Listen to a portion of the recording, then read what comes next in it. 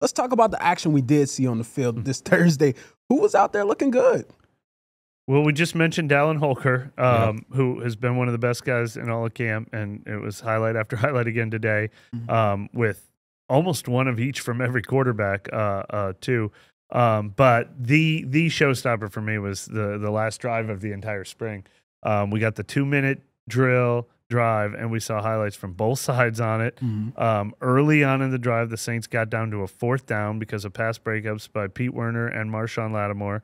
And Derek Carr barely squeezed one in to Cedric Wilson, who had to dive to the turf just to keep the drive alive. Clock was ticking down, got down to another 4th down.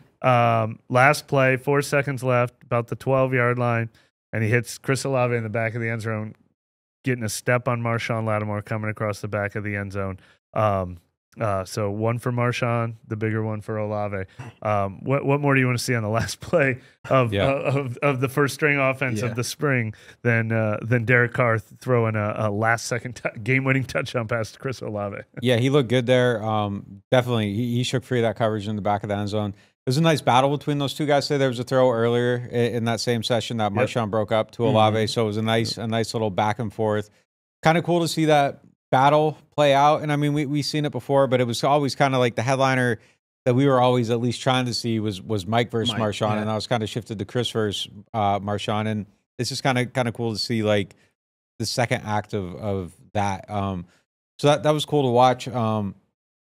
I thought Equiminius St. Brown had another great catch today. They did a 7-on-7 near the goal line.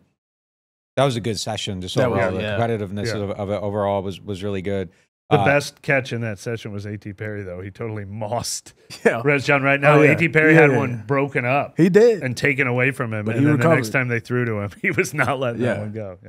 He bounced back and he let us know, hey, I got that. Yeah.